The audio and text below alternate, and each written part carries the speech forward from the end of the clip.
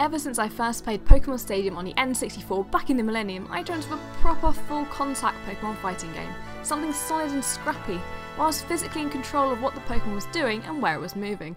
2004's GameCube released Pokemon Colosseum was pretty good with its intriguing story and mechanics, and the finger-clicking soundtrack, but the battle mode was missing that true competitive fighting element, and of course, an online option.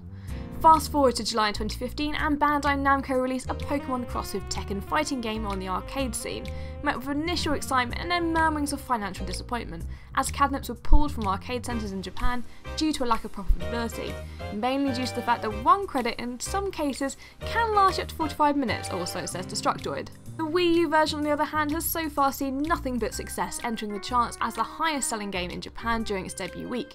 But does Pokken Tournament live up to its hype? Now that I've had a fair enough amount of time with the game, both online and off, I'm ready to give my verdict.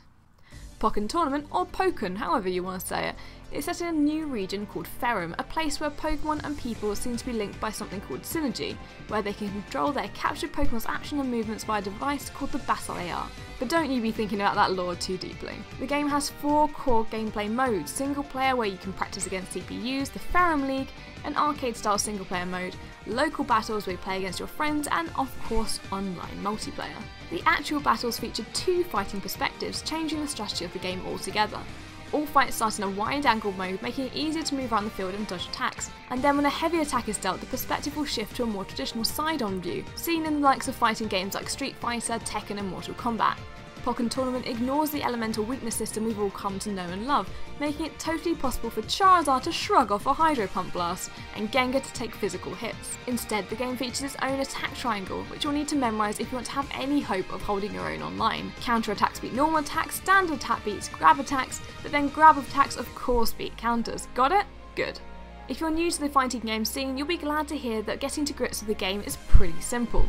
The inputs for each attack aren't difficult to learn, mostly consisting of a combination of directional buttons on the D-pad and X, A, B and Y. You can also pick up combo patterns reasonably quickly with a handy run through of each move and combo in the tutorial dojo, but as with most fighting games, how well you perform really comes down to great timing and knowing exactly when to perform each killer move and then what move works best next. There's also an in-game battle advisor called Nia, who is rather fond of shouting out supposedly handy tips throughout fights. If you want a little guidance here and there but simply can't handle Nia's constant assault on your eardrums, then her Japanese voice could be a viable option, and personally doesn't make me want to smash my head repeatedly against my Wii U gamepad quite so much.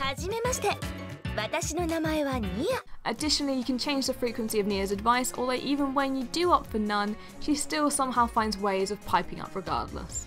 As you play each match, your Pokemon will build up its burst mode. Each Pokemon has a special burst attack which plays out a short cutscene, and then if you land the attack correctly, without the other Pokemon dodging or blocking, you perform a special move which deals a massive amount of damage, sometimes even halving your HP meter instantly. When burst mode is activated, all your attacks will be that much stronger, making it a powerful tool, especially in those last scrappy moments of the battle. At the start of the match, you will also be given a choice of support Pokemon, who after the gauge is full grant either stat boost attacks or replenish your HP, which is also rather handy and adds another tactical element to the game. Speaking of actual Pokemon in the game, one of the most disappointing things about Pokken Tournament is the tiny roster of Pokemon available to battle as. There are 16 main characters, which while sounds a lot, out of those 16, 2 are taken up by Mewtwo, Standard and Shadow, and another 2 host normal Pikachu and the rather cute but random Pikachu Libre. As much as I love the little wrestling themed electric mouse, I do wish Bandai Namco and the Pokemon Company would have offered a wider range of fighters, instead of duplicating those already in the roster. And if you're wondering about how that rather puzzling option Chandelure plays, the floating ghost Chandelier is actually strangely enough pretty damn OP, but fun to fight with and play against at the same time. Who would have guessed it? If you want to unlock everything the game has to offer, including all the support Pokemon, you're going to have to scrap your way through the slightly boring and long-winded Ferrum League. While this single-player mode does have a story, it's rather on the light side, with Shadow Mewtwo occasionally popping up to cause mischief between rank leader matches. Overall, I was pretty underwhelmed by the single-player modes in Pokken Tournament, and it felt like it really could have offered so much more by fleshing out the story sequences a little, and cranking out that difficulty ever so slightly. While the single player mode and Ferrum League are pretty tame and will take the average fighter no time at all to get through, online is where things really heat up, where you'll be spending most of your time, especially with the fast-paced and exhilarating ranked battles, although even supposedly friendly matches had me on the edge of my seat. I literally think I hold my breath in suspense throughout the majority of my ranked matches, as the high intensity of burst mode really means you can never be quite sure how a match will play out, right down to the last few desperate seconds. If you're the kind of person who prefers single player matches and a chunky story, rather than quick adrenaline-fueled scuffles online, you might be better off with one of Pokemon's older fighting spin-offs, like the aforementioned Pokemon Colosseum, one of my personal old favourites. Pokken Tournament does feature a local play mode where one player uses the Wii U gamepad and the other either the Pro Controller, Classic Controller Pro or exclusive HoriPad, which came available with the game in some packages that you might or might not have picked up. Unfortunately, this does drop the frame rate to 30 FPS, which isn't game breaking but obviously not ideal. If you're fussed about frame rate, you can of course hook up the LAN cable and 2 Wii U's for a smoother local play. While Pokken Tournament does have its snagging points like the rather small troupe of fighters and lean content outside of online mode, it also has a fair few of its own surprises. One of my favourite elements of Pokken Tournament is its move and combo dojo, an area in the tutorial mode which helps you get to grips in real depth with each Pokemon character, running through their full moveset and learning the basics of each of their unique playstyles. As someone who hasn't really bossed a fighting game since the 2D days of Street Fighter 2 on the SNES and the old school Mortal Kombat titles, this was very much a welcome addition to the game, and a feature I'm sure will help close the gap between newbies and those trying to hone their skills with a new Pokemon.